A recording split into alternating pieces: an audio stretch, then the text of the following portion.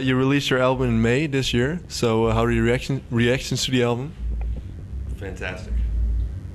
No negative reactions so far? None. Yeah, sure. Where? Wire magazine slammed us Alright, pretty it's hard. one, but that's insignificant. Nerd magazine. Math rock magazine.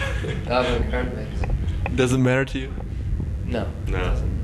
So, but you do read reviews. Nah. No, not really.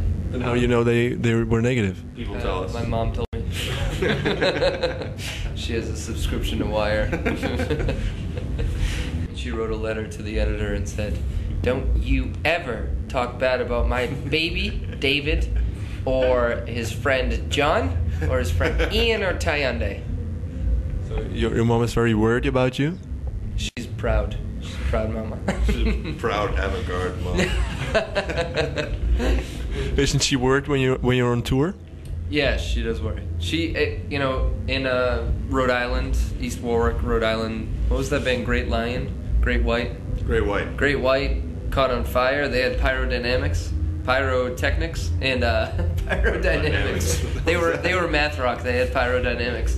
They had pyrotechnics, and they had this like huge like sparkler, like, and they were like going bananas, and the back curtain caught on fire, and then You guys remember this? And you remember this in Rhode Island? It was like this huge thing. 4 or 5 it was like years this ago. really tiny club. The 80s metal band that got back together and they played in a small, tiny club and the whole place burned down and all those people died. Because they still had their like old stage act from like when they were playing like arenas, and it was just like the place caught on fire and everybody was just like "Gah!" and like started running out, but everyone got crammed in the door like this, and then so it was like this pile of people in the doorway, and the place burned down to the ground. And that's all. Any parent who has a child that is in a touring band, that's their go-to worry example. So my mom's like, always know where the fire exits are.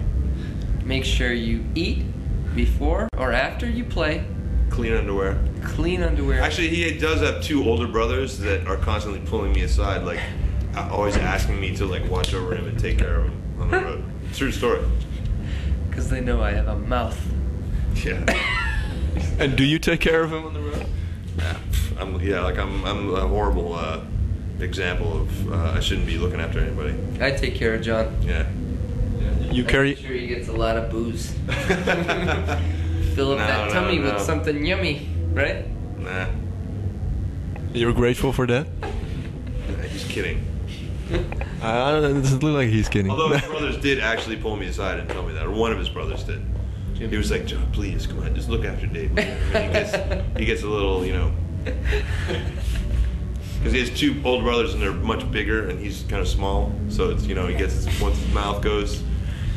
He's so used to I'm not really hiding behind his brothers. Oh yeah, Jimmy, go get him. I'm not really that plant is 15 feet tall. Look how big I am compared to it. I'm actually pretty damn big. I'm not that small, all right? The smallest one in the band. At 6'2". At 6'2". Your music enhances your life. Yeah. Yeah. As all good music should, don't you think? Definitely, yeah. And your music is cool, so that's good. Well, do you think if you were baking a cake, do you think it would sound better or worse if you were listening to Slayer? I think Slayer would be better for baking a cake. What about making whoopee? A whoopee? Making love. Oh, then it would be, I think, maybe a combination of the two, On different CD players at the same time?